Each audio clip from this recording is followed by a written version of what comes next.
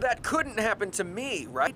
It's the thought Candy Morrison says went through her mind here at Janif Shopping Center about a year ago. She was shopping, and she felt uneasy. Some man ended up chasing me home, and he actually was following me in the store, but I couldn't find any security inside to follow me out.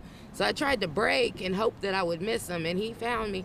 So he chased me home. So now when I come through, I make sure I look around the area. A newfound awareness police say we should all have when we're out shopping and vulnerable to thieves or anyone looking to hurt us. We just left the store, restaurant, wherever we're going to be during the holiday shopping season. We're heading to our car. What are some things we got to be watching out for as we take this step? Well, really the big thing is situational awareness, and the definition of that is knowing what's going on around you. That is the big #1 thing. You've got to know what's going on around you, and you cannot be distracted. Got to get the face out of the cell phones, got to know what's going on in the earbuds too. That's one of the big things. And what are you going to be looking for? So let's start walking. What are we looking for? What are you watching for as we go to the car? So what we're doing is as we leave the building or as we leave the store, make sure you absolutely know where you park. There's so many people leave a business or a store and don't remember where they're parked. So they have their packages in their hand, they get out to the parking lot and they kind of got the face looking, where did I park?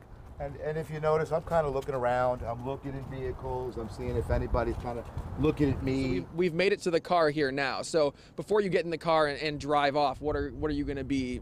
One last look around?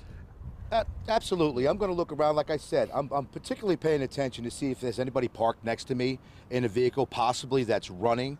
I just want to make myself aware, does this person have bad intentions or what have you? If I feel that they do, I may go back to the store. Stores have security guards, sometimes extra security during the holiday season. Would you mind walking in my vehicle to make sure I get to my vehicle safely?